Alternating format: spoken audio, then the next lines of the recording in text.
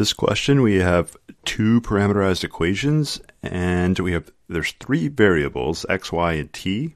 What we need to do is turn these two equations into a single equation with only x and y. So we need to eliminate t.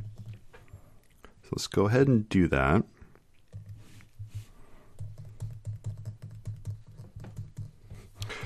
Now, there's two ways to do it. We can use substitution or elimination. I'm going to use substitution. We're going to solve for t in this equation, and then we'll plug it in where we see t in the other equation.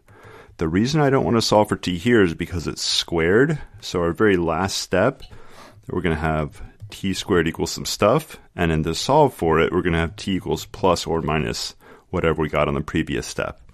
And that plus or minus is what we don't want. So that's why we're going to solve for t down here. So let's go ahead and do that.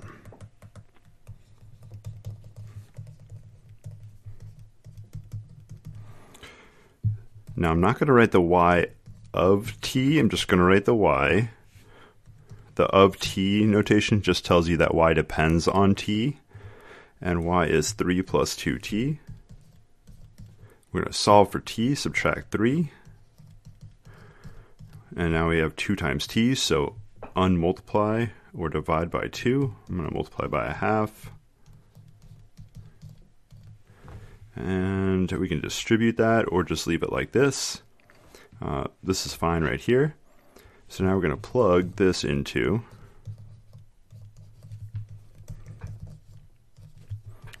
the other equation, which is, now it's just x equals negative 2t squared. And we have to very carefully plug what we just got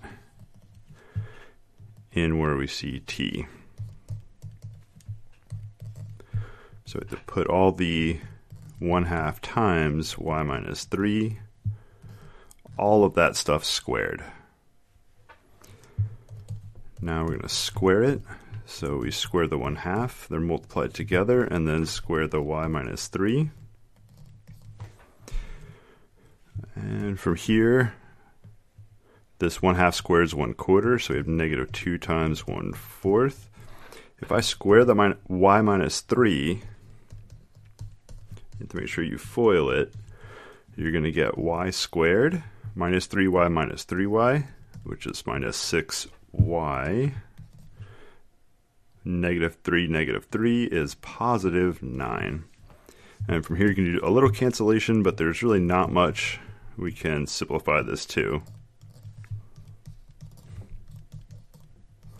So here we have, and on the left side I stopped writing it because it didn't change, but we have an equation, two variables, and only x and y. We've eliminated t.